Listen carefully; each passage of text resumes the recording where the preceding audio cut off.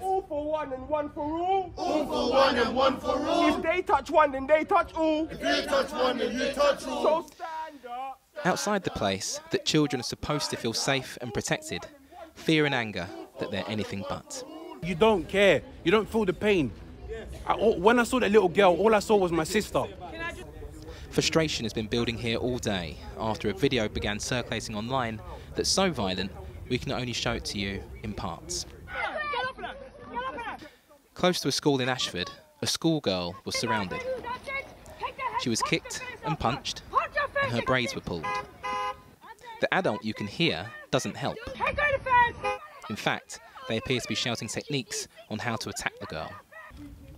Today, people marched to her school to show their support. And these are children that you're teaching them to be racist. They're not racist. It's what the school is teaching them.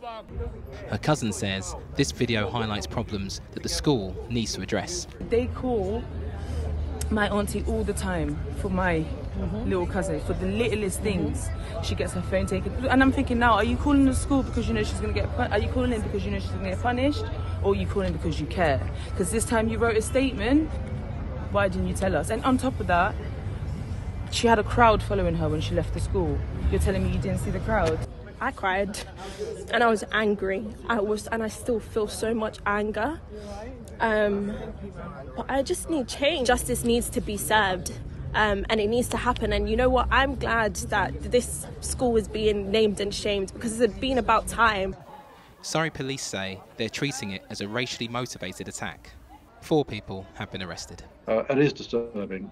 It is disturbing. But to watch that, again, not just as a police officer, but also as a parent and as a human being, you know, I was a little disappointed with the reactions of some of the public in the area at the time. The school have released a statement saying they're taking all the necessary steps to deal with this incident. And the local MP has tweeted to say it's vital that children are safe at school and in their local community. But this video has people asking when that will happen. Daniel Henry, ITV News.